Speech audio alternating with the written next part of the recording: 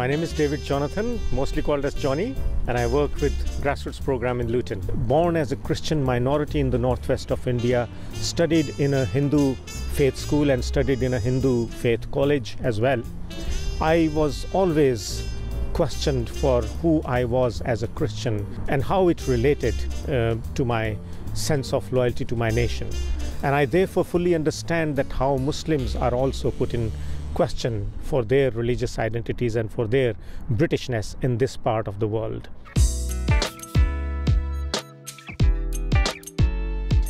The Grassroots program is a Christian ecumenical program of community engagement in dialogue with churches and with other faith communities. Grassroots strives to uncover, I would say, Christ's presence in a very sharp edge of engagement with contemporary issues of our times, which include community cohesion issues, interfaith relations, tackling inequality and injustice issues. But soon Grassroots realized that in a town like Luton, where over 60% of its population is religiously affiliated and where over 140 languages are spoken, Grassroots cannot just afford to become a resource for churches. It had to become a resource for all different faith communities.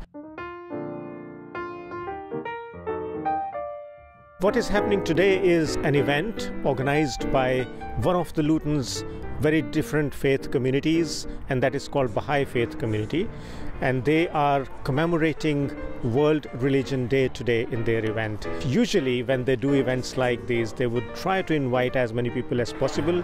There will be hopefully some songs, some poetry, some recitations, some sharing, but what is most important is another space that is created for people from diverse backgrounds to come together and share and celebrate what is common between us than what divides us.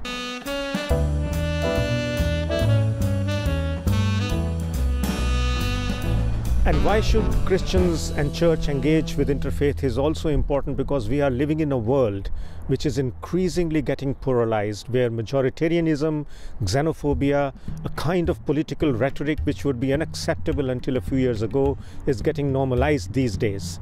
And therefore, if as people of faith we do not rise up to cross those boundaries, to transcend those barriers that are being created in the name of religion and ethnicity and culture and nationalism, then we have no hope. If we have to live together, as someone has said, then we have to learn to live together. And interfaith is one of the best ways of doing that. Otherwise, as someone also has said, we are going to have to die alone.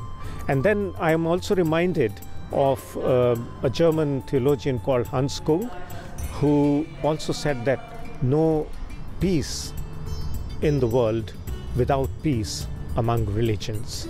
And I think if we have to establish peace amongst people from different religious backgrounds, the first and the foremost thing is to go and meet, knock their doors, and then establish friendship and see how best we can work together rather than working in competition with one another. I often say this, it's best to complement one another than to compete against one another.